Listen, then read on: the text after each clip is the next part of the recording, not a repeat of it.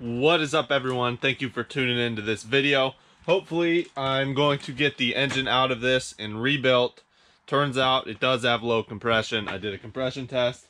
It's about 240 on number one and 150 psi for the rest of them. So that pretty much warrants a rebuild right there.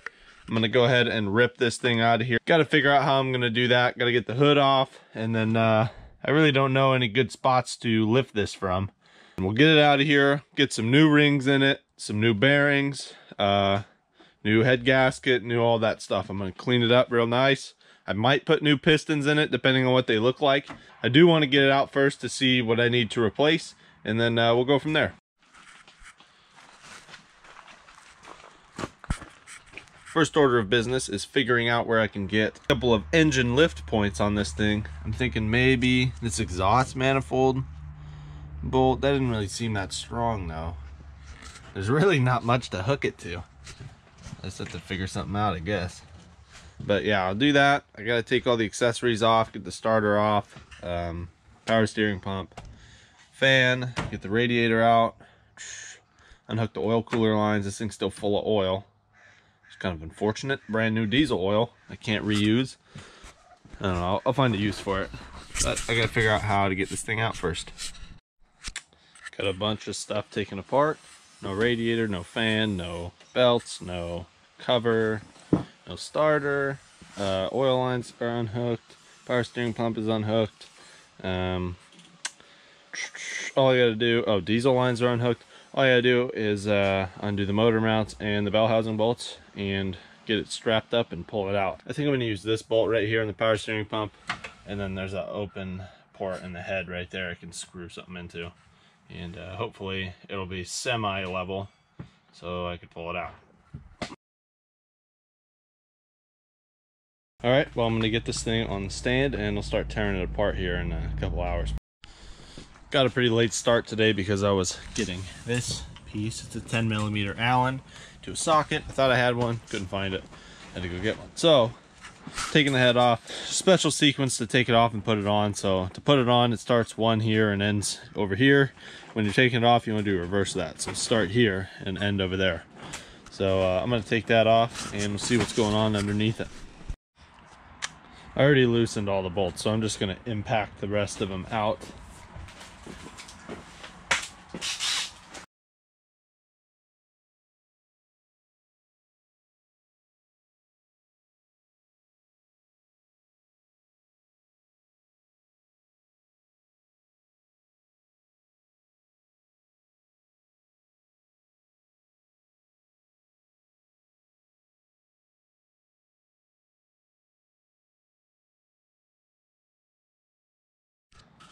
Okay, got the head off. Doesn't look the greatest in there, but I think a nice hone and some new piston rings, it should be pretty good.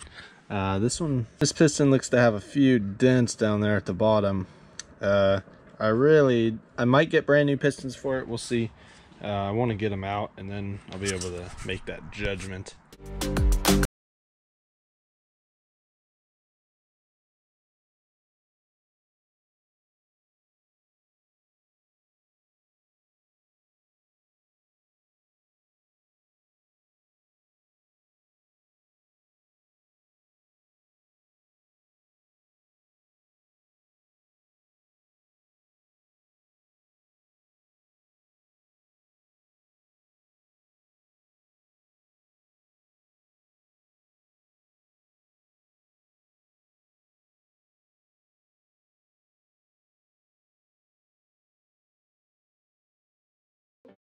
Got all the pistons out. What's that? Ooh, that's a number 2 compression ring. On number 3 cylinder, it's broken. Number 4 cylinder, also broken. Number 2 was just filled with rust. So like, that explains that.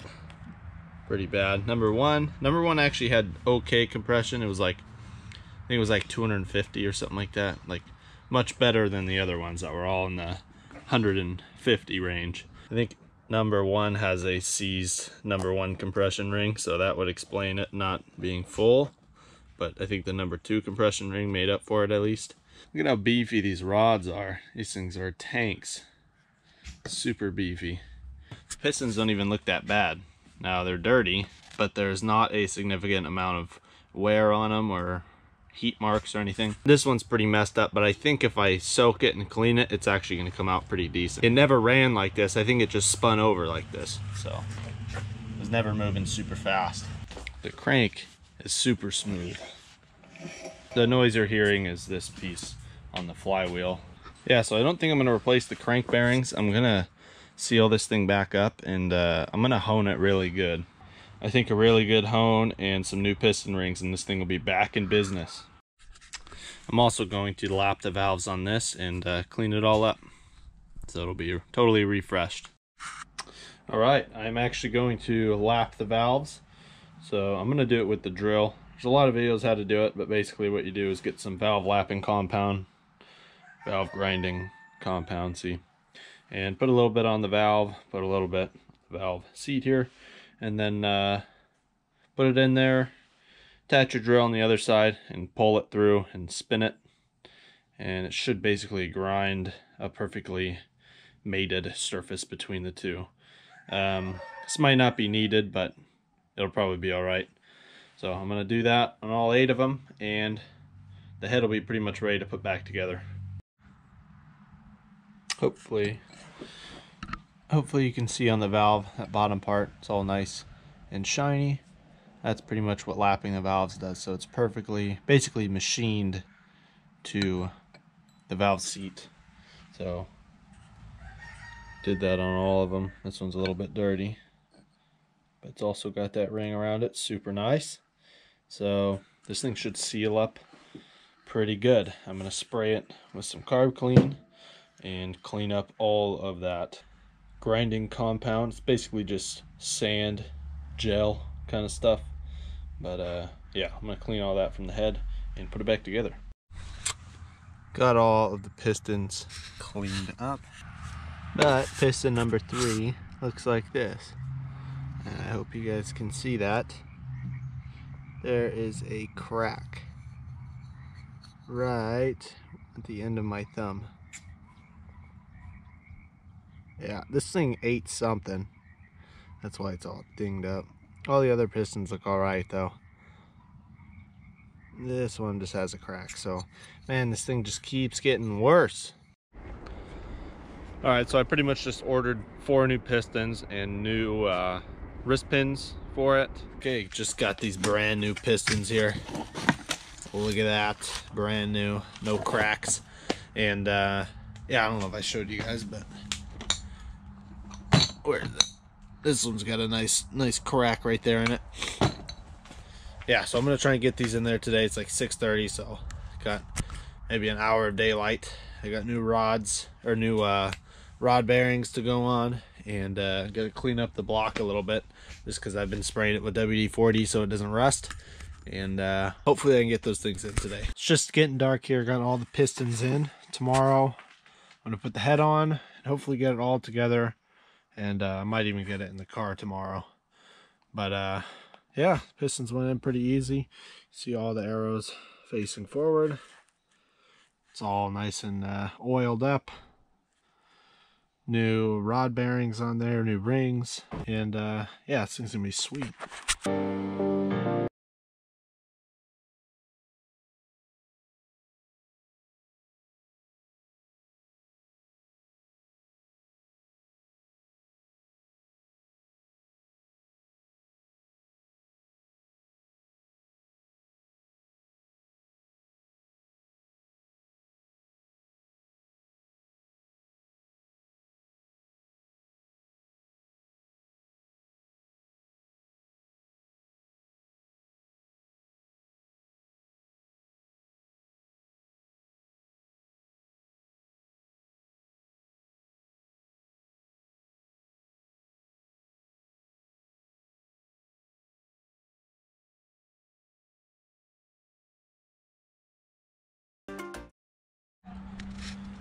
Alright, got the engine in last night.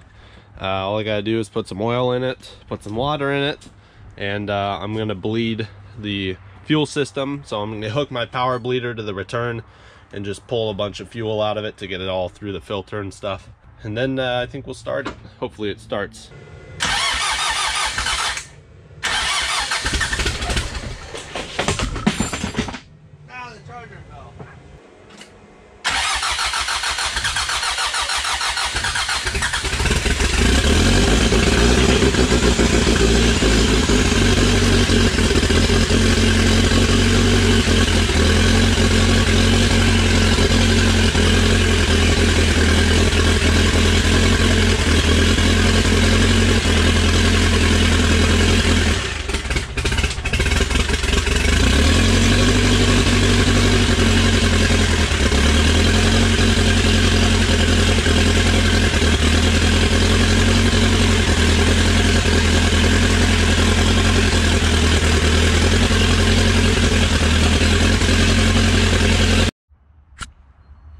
Well, it's actually running. Runs pretty good. Apart from a few, I mean, actually all these injectors leak a little bit, so I'm gonna have to take this apart to tighten them up and do all that. This injector line leaks, it has a crack in it, so got to take that out and weld that up. What else we got? Power steering works, but leaks. So, you know, there's a bunch of stuff to do on it, but it's actually running pretty good. All the gauges work. I still got to hook up the tach, but I don't really think that's gonna work because it's a diesel to a gas tach, but I'll hook it up and see what happens. It's got oil pressure. Pretty much everything's working right now. Got to do a little cold start on the LS1 today. I really don't drive it that much, especially when gas is like $5 a gallon here. Let's see. It's been having a battery problem for some reason. I think it's just a bad battery. It's like having some sort of parasitic draw, but I don't really think it is. See, there you go. That's interesting. It says it's very warm, but it's not. See, weird, I don't know why it's doing that. It's probably from when it was underwater. Like, that's why my oil pressure gauge is like that, I hope. But still starts up, so I'm gonna move it. Cold start on the diesel is a bit more interesting because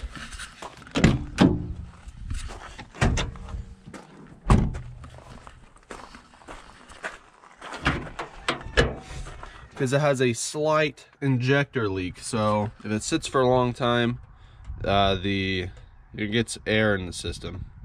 So that's a kind of a hard time starting in the morning, but it's about 40 degrees, 45 degrees out here, and we'll give it a shot. Kicks out quite a bit of white smoke, and yeah, it's because these injectors leak just a little bit. So you can see 2 and 3 especially leak a bit, and then the other ones are pretty tight, but it gets a little bit of air in the system. So it's totally cold right now, and let me put you on the tripod and we can start it up.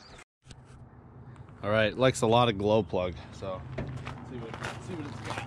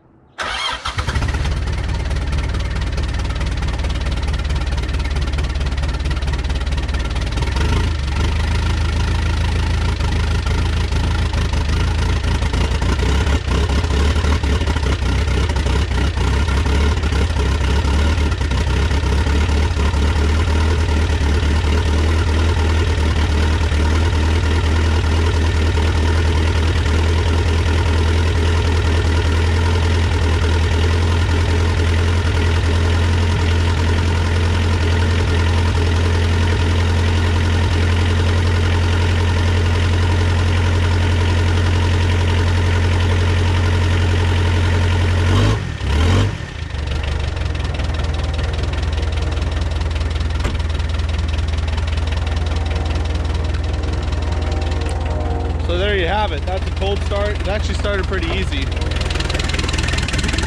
but you can see it's still misfiring a little bit because it's cold and has a little bit of air in the lines, but it's good enough to drive. You can see it kicked out some white smoke, but you could probably hear it on camera pretty good how it was misfiring for a little bit.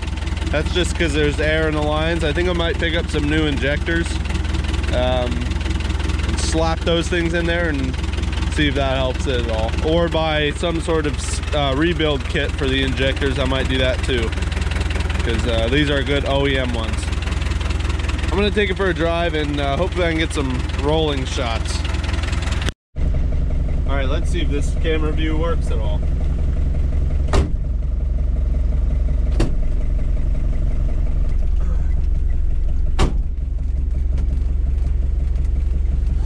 Take it on a little drive. This thing is dangerously slow.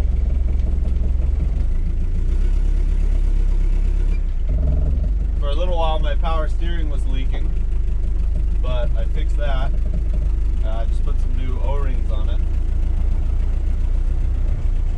So now it's got nice power steering. Four-wheel drive works. Tried it a little bit.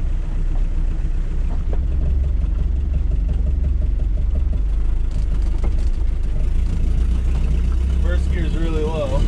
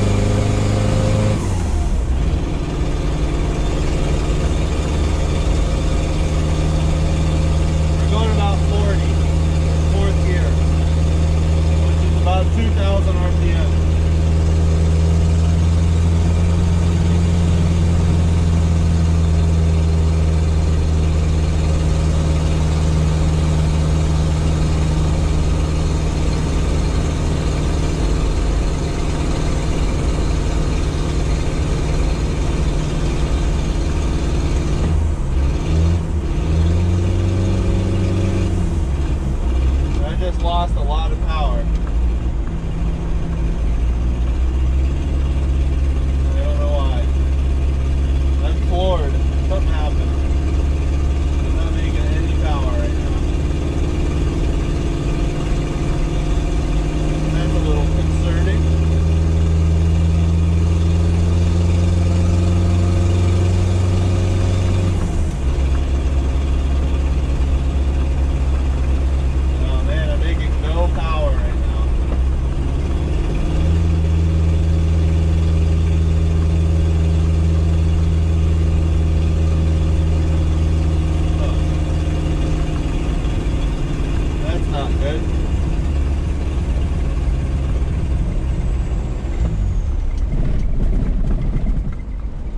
Just died.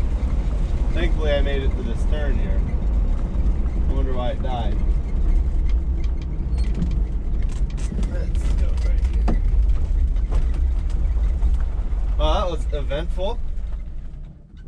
Now I get to figure out why it died. Stay tuned. Alright, well I'm pretty sure what happened is that my battery came loose a little bit. So it was not giving it enough fuel because it kept cutting the fuel cutoff on and off. So I think that's what happened.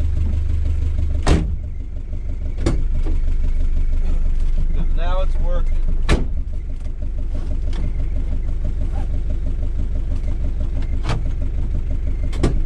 How well is it working is the question.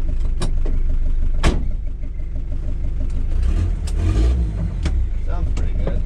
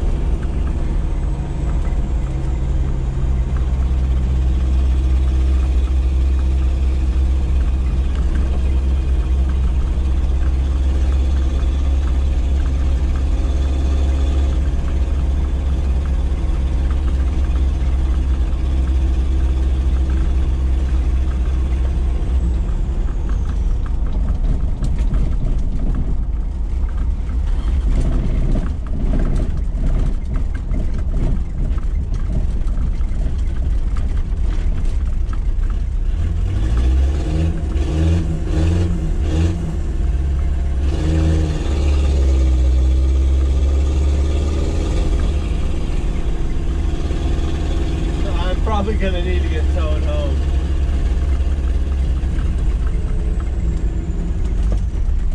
Yeah, it just keeps dying. That's a little bit concerning. Well, now I gotta figure out why it's doing that. That's a new thing.